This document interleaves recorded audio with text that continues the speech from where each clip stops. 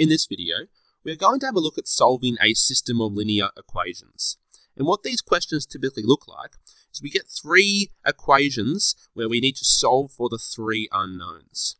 Now, we're probably familiar with solving two equations with two unknowns using simultaneous equations, but now if we have three equations and three unknowns, we either need to use our calculator or a technique called row reduction. So that's how we're going to solve for our three unknowns here. So what we want to do is we want to have our three equations lined up on top of each other with our x's, our y's, and our z's, and our constants on the other side of the equal sign. And next, we want to put this into an augmented matrix form. What that looks like is a matrix, so we can draw our matrix, and the coefficients of our terms of our top row, which will be 1, 4, 11, we put those in, and then we put this vertical line here, and we put our constant 7. Now we're going to do that for each of the rows. So 1, 6, 17, and 9, and then 1, 4, 8, and 4. And what we're going to try and do is we're going to try and use row reduction to change this matrix such that our final matrix has a triangle of zeros here. We want all of these to be zeros. A 0, a 0, and a 0. And the reason why we want to do that is because if these become zeros, on our bottom line, we're essentially going to have 8, the coefficient of z. Now this probably won't be an 8 by the end of our manipulation of our equations here, but it'll be something multiplied by z equals something. And we can solve for z, and therefore help us solve for y, which helps us solve for x. So we can work backwards and solve all of the unknowns. So that's going to be our goal. Okay, so let's use row reduction. What we're going to do is we're going to firstly make a change to row 2 because we want to get this term to be 0 first. Then we'll work down and I'll get these two to be 0. Now what we can do is we can create a new row 2 by taking row 2 and subtracting row 1. Because if we have this 1 minus the 1, we will get 0. We will have to do that for every term though. So row 2 minus row 1 will give us our new row 2. So let's draw in our new row 2. So row 1 will be the same. It'll be 1, 4, 11, and 7. And then our new row 2 will be 1 minus 1, 6 minus 4, 17 minus 11, and 9 minus 7. And then we can just write our third row.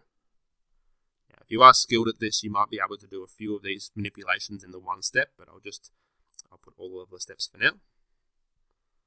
Okay, so we've got one of them down. Now I want to get these two to be 0, and hopefully we can spot that this one's going to be quite nice in that if we change row 3 to be row 3 minus row 1 or row 1 minus row 3, we're going to create some zeros here.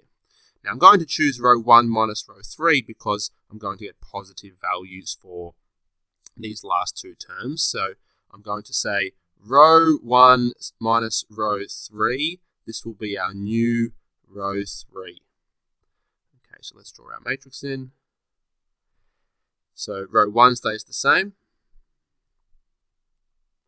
Row 2 stays the same. Now, our new row 3 will be row 1 minus row 3. So 1 minus 1 is 0. 4 minus 4 is 0. 11 minus 8 is 3. And 7 minus 4 is 3.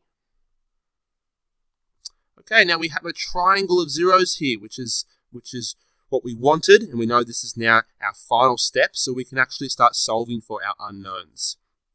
Because this bottom line tells us that 0x plus 0y plus 3z should equal 3. So 3z will equal 3, and therefore z is equal to 1. We've solved for z. Now we use the second equation. So 0x plus 2y, so 2y plus 6z should be equal to 2. Now we know z, so 2y plus 6 times 1 is equal to 2. So therefore 2y is equal to negative 4. and y will be equal to -2. And now that we know z and y, let's go back to our top equation. We're going to have 1x, so x plus 4y plus 11z is equal to 7. Now let's substitute in everything that we know. So x plus 4 times y, which is -2, plus 11 times 1 will equal 7. Now this will be -8 plus 11, which is 3, and we'll take that over. So 7 minus 3 is 4. So that's it. We've solved for x, y, and z using row reduction. Now just before I finish up here, I did want to show you one quick thing. So let's get my diagram here. Okay, so this is just an example of what our end matrix should look like if we have a triangle of zeros here. And there's going to be there's 3 different scenarios where we're either going to get unique solutions or no solutions or an infinite number of solutions. And I just want to point them out because in IB questions they often ask to comment on the type of solutions we're going to get. Okay, so all these letters here are just going to be some sort of number value. Now, h multiplied by z will equal I, where h and I are just numbers. Now, if h is not 0, so it's some number, we are going to get a value for z, because if this is any number, we can just divide it underneath the I. Doesn't matter what I is, we're going to get some value for z. So if h isn't 0, we're going to get a unique solution. So let's go unique solution. Because we'll get a value for z, and therefore we can get a solution for y and a solution for x. So a unique set of solutions. So that's going to be the first type of question. The second one is if h is 0 and I is not 0. So if this is 0 but I is not 0, let's think about what will happen here for z. We're going to get some value for I, which isn't 0, but then we're going to be dividing that by 0 when we bring the h underneath. And that's not going to give us an answer because we can't divide by 0. It's not going to give us a real solution. So if this is the case where this is 0 but this isn't, we're going to get no solution to our system of equations. So this will be no solution. And the final one is if h is 0 and I is 0. So what we're going to get there is 0 times z will equal 0. Now, that means that z could have been anything because 0 times 4 is 0, 0 times 10 is 0, 0 times a million is 0. So z could be an infinite amount of things.